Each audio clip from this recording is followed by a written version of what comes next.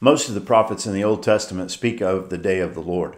Here's an example from the book of Joel, chapter 1 and verse 15. Alas, for the day of the Lord is at hand, and as a destruction from the Almighty shall it come.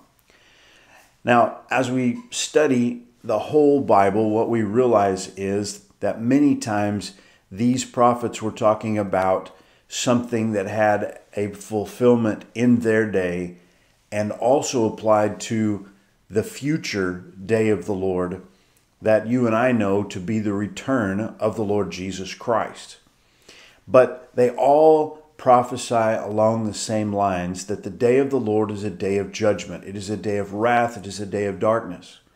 And so, I know a lot of people that when I or some other preacher talk about these things, they don't want to hear it. They say, I don't want to think about those things. I don't want to think about darkness and judgment and the wrath of God. But it's part of the Bible, and it's important that you and I understand that that day is coming.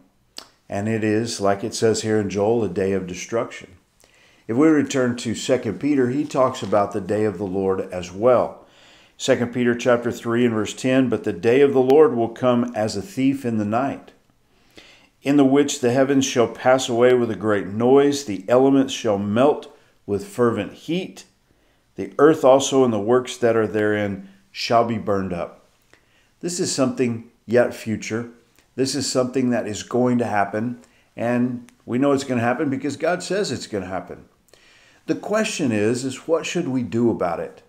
Do we live in dread and fear because we know this day is coming? Or do we write it off like so many others, saying in verse 4 of 2 Peter, he says, and saying, where is the promise of his coming? For since the fathers fell asleep, all things continue as they were from the beginning of the creation. In other words, we doubt the word of God, or we try to spiritualize it some way, come up with some metaphorical way of describing what that was talking about and put it in the past as well.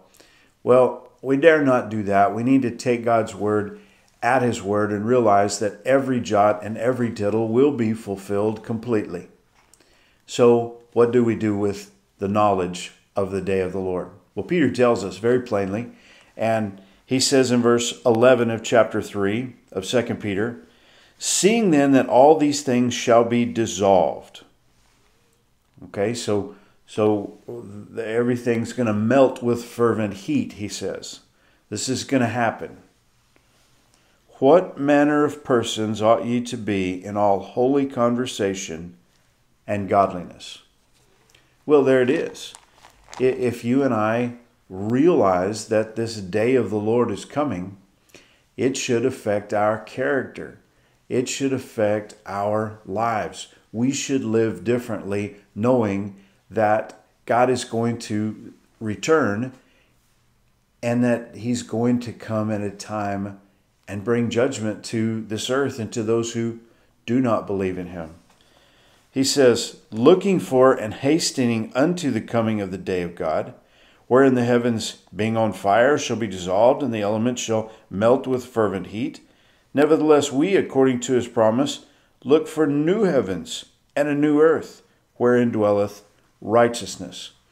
Wherefore, beloved, seeing that ye look for such things, be diligent that you may be found of him in peace, without spot and blameless, and account that the long-suffering of our Lord is salvation, even as our beloved brother Paul also, according to the wisdom given unto him, hath written unto you. God wants it to transform our character. God also wants for us to look at our fellow man and realize that we're ambassadors for Christ here during this time. We don't know how much time we have left, but in the time that we have left, we need to live for him. We need to live a life of holiness. And we need to realize that these are the days of salvation. This is the age of grace. And we need to be a part of sharing that good news, that gospel message of Jesus with others, because we don't know how much time we have, but if they will hear the good news, believe in their hearts, they can be saved. So I just want to encourage you with those words today. God bless. Have a great day.